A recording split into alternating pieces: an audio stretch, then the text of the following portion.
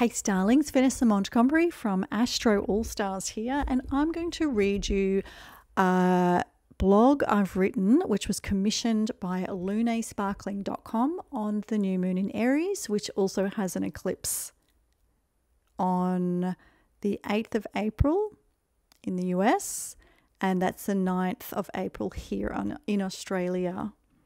So this one's quite potent for the US because I think it's around 2, it's just after lunch during the day, full solar eclipse, lights out, and it's the eclipse path is across a lot of the US. You'll be able to see it, so definitely get out there and see it.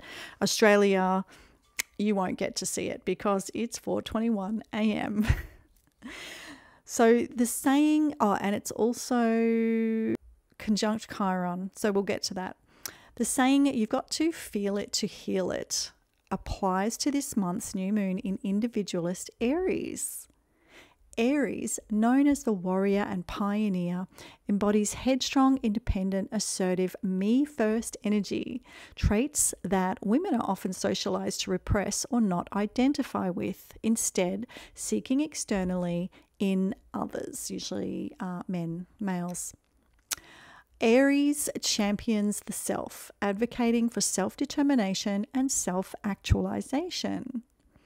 Embracing and healing these aspects of yourself is key during this lunation. Don't seek it in someone else. The Nike slogan, "Just Do It," epitomizes the Aries ethos. This sign prioritizes haste over hesitation, leaping before looking. Picture yourself at the starting block with your engine ignited and your foot pressing the accelerator to the floor. You want your hand off the brake and on the steering wheel of your life. Aries ignites with an initial blast of energy, passion, and drive. Embrace this fire and honor your instinct to pursue your goals. Your goals. Aries, symbolized by the ram, charges forward with a headfirst dash, occasionally resulting in clashes, dash and clash, to overcome obstacles. For those born under the ram, upsetting the faint of heart with their single-minded vision is par for the course. Imagine the force required to ram through a castle door or any obstacle in your path. Embrace this concept as you navigate this season. Remember, you'll never know unless you try, so give it your best and run, don't walk. Aries embodies fearlessness, getting dirty, greasy, and picking up burrs and scrapes along the way. This energy isn't genteel like a tea party or a respectable negotiation, attributes often associated with the opposite sign Libra. Rather, it's the fire, determination, and push of new life. If you've ever witnessed or given birth to life, you'll understand. As new moons herald the birth of a new cycle, this one carries the seeds of a potent new beginning. With Mercury retrograde and a solar eclipse, a reset or a distinctly new chapter may unfold. Watch for a messenger or message from the past, a mentor or a guide. Perhaps it's a version of yourself that you once needed, now able to show up for yourself and others. Here's a couple of mottos. I easily assert myself in ways others positively respond to. I go after what I want and am all in. I easily carve my own path in a way that energizes and accelerates my success and self-determination.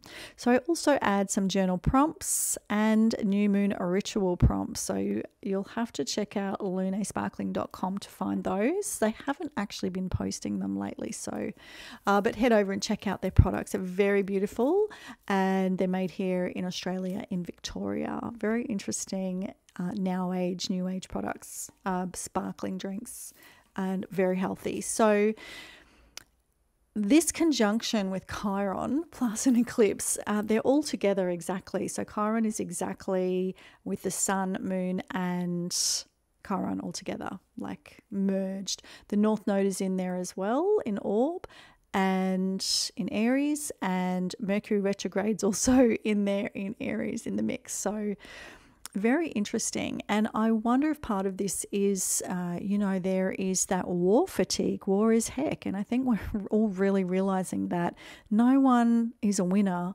and there's a lot of losers and a lot of suffering. So I really hope there's some kind of critical mass happens with just saying no. And I think it's really interesting the eclipse goes across America at this time. But so there's those two things. I do really think part of it is also in terms of women with that Aries archetype is really healing that and embracing and integrating it.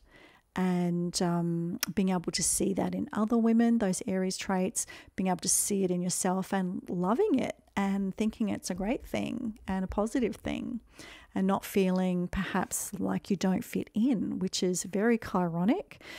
Some of the themes around Chiron is an initial abandonment, fostering and mentoring.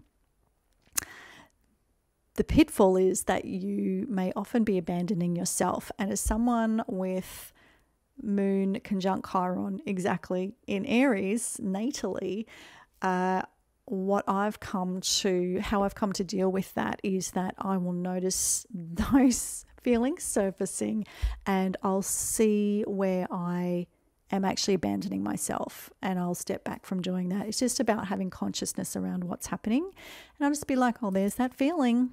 There it is. That's it. And maybe an external experience does reflect that and someone is abandoning you, but you don't have to then take that abandonment and, magnify it or internalize it. You can just be like, well, that's their prerogative, and there's that feeling. Yeah, that hurts, but don't make it reflect on yourself anything negative. Don't make a story up around it. It's that kind of thing. It's a very interesting moon Chiron in Aries. And collectively, we're going to get a little taste of that. So let's go for collective healing as well. I would love to know how this pans out for you, what you've seen in the build-up, and how you experience it. So please do feel free in the comments to comment and share, or to DM me. I'd love to know. You can also schedule in for your own one-to-one reading or learn more with my books, Star Power, Cosmic Power, and Astro Power. There's 3 and you will love them. They are very fun, very informative, and I've got 5 planets in Sagittarius, so they're pretty funny as well. I've woven a bit of humor in. So have a great week, have a great month, and stay cosmic.